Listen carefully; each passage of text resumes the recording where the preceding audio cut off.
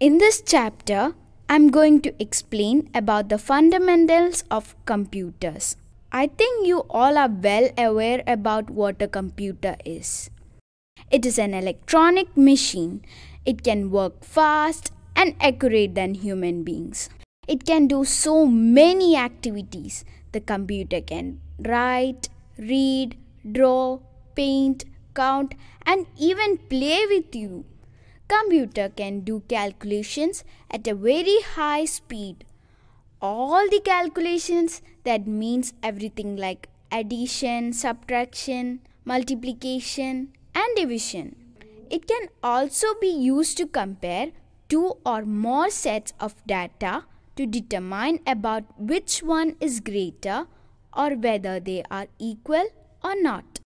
The results of all these calculations will be displayed on its monitor. That means its screen. Friends, you know that the parts of a computer can be classified into 3 units. First one is input unit, another one is central processing unit, and last one is the output unit. Input unit. As the name suggests, input devices are those devices which are used to enter data or give instructions into a computer. Mainly keyboard, mouse, scanner, joystick and microphone are examples of commonly used input devices.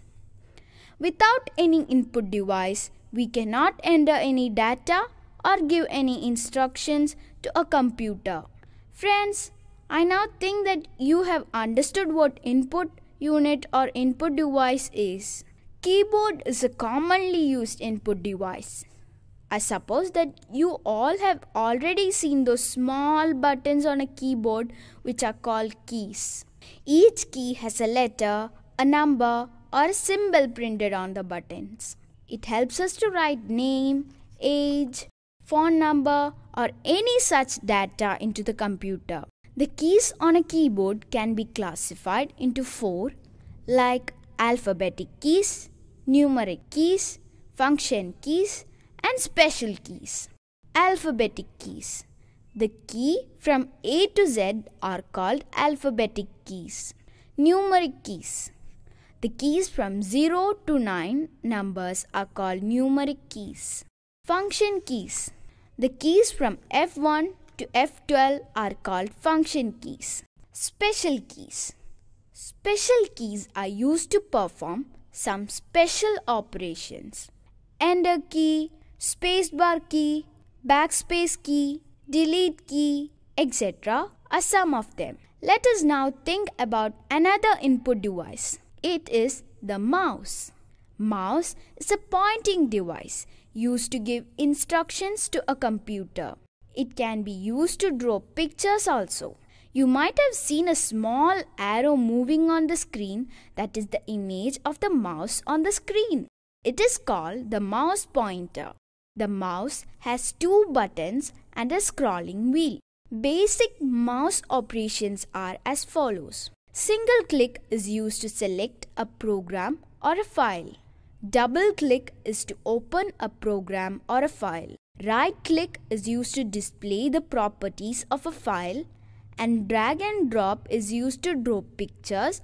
Also, it is used to move files, folders and icons from one place to another. Scanner. A scanner is used to scan and store documents into the computer.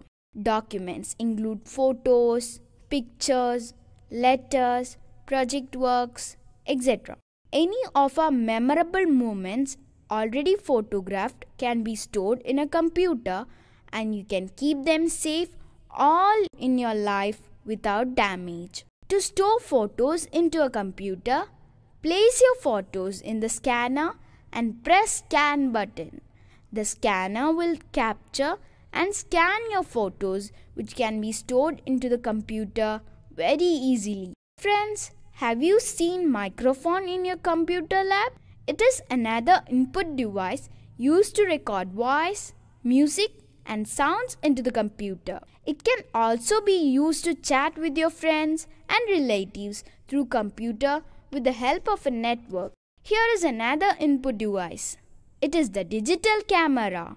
It is used to capture and store photographs and videos. In a digital camera, photos and videos are stored digitally instead of a film. It helps us to copy captured pictures and videos into a computer. It is a portable device and we can carry it anywhere for using it with other computers. But web camera is something different. It is usually fixed on the computer and used with the help of it. It is the same as digital camera, but it's generally used to see your friends and relatives at any part of the world while chatting through the internet. Joystick is also an input device.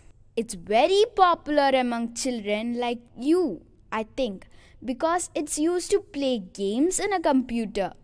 It helps us to control the movements while playing games. Other input devices are as follows. Magnetic ink character reader is a device used to read data directly without entering data manually into the computer. Biometric.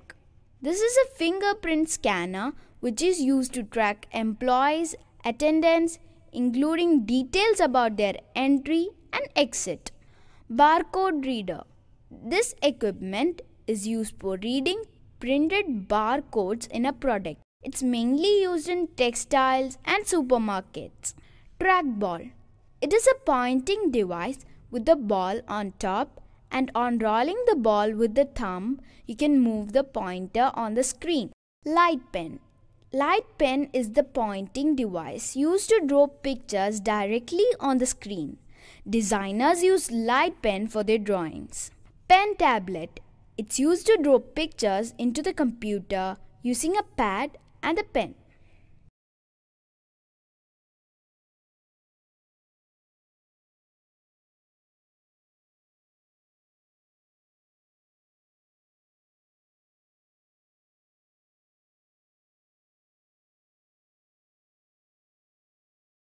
Output unit.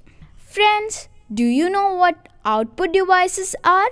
As input devices are very familiar to you now, let me say like this. Output devices are used to get the output or results from the computer. It's clear now. It may be pictures, sounds, printouts, etc. Some important output devices are monitor, speaker, and printer. Monitor. There are three types of monitor: CRT, LCD, and LED monitors. It is only the visual display unit of the computer. It displays the output according to the activity we have done using a computer. It's also known as the screen of the computer. Dear friends, we all are well aware about speakers. They help us to hear the voices, music, and sounds from a source. Speaker gives a multimedia effect to the computer as it gives the output of our audio files. There is another one. It is the printer, which is used to take printouts of documents, pictures, graphs, etc.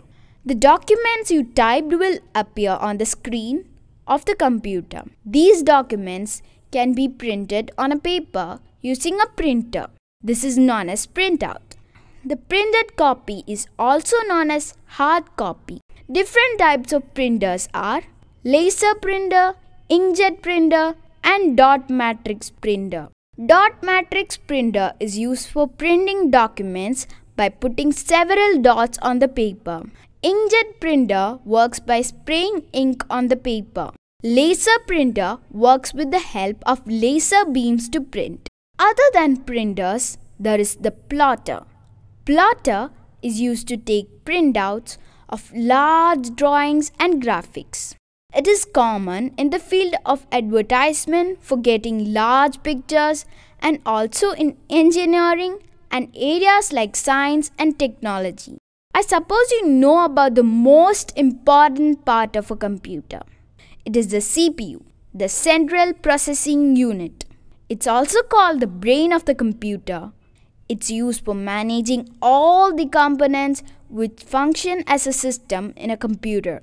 It carries out the instructions of computer programs by performing the basic arithmetical, logical, and input-output operations of the system. Have you ever seen a CPU kept opened? If not, never be worried. Let's have a view of an open CPU now. It contains a motherboard, a processor chip, a SMPS, etc. SMPS is the unit which supplies the required power to all components in the computer. CPU is divided into three parts logically. Arithmetic and logic operations are performed by this unit. Addition, subtraction, comparisons, etc. are some examples for arithmetic operations.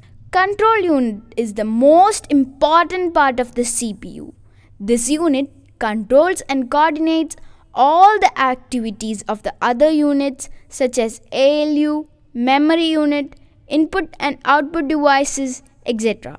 The control unit takes the data and instructions from the input and transfers them from memory to ALU and vice versa. It also sends the processed data to the output device. Memory unit is the storage unit of a computer. All the data according to each and every program are stored in the memory unit. All the activities that you do using a computer can be stored in the memory unit. The computer can remind us about our files only if they were saved already. Storage devices are used to store data in the computer. These are just like shelves in your school library. Here, in these devices, you can store files, documents, pictures, programs, operating systems, etc. The two main storage areas in a computer are primary storage and secondary storage areas. Primary storage device is the RAM, random access memory. It stores the primary data while working on a computer. Secondary storage devices are all the other storage devices like hard disk, CD, DVD, pen drive, etc. It can be very easily plugged into the USB port of the computer. The computer automatically detects the new device and creates a new drive for it. Now you can access pen drive or any other secondary storage device just like any ordinary hard disk drives. Memory card. Regarding this, friends, I can say that most of the people are using memory cards even in mobile phones itself. It's also known as memory stick. This device is used to store and transport data from one location to another.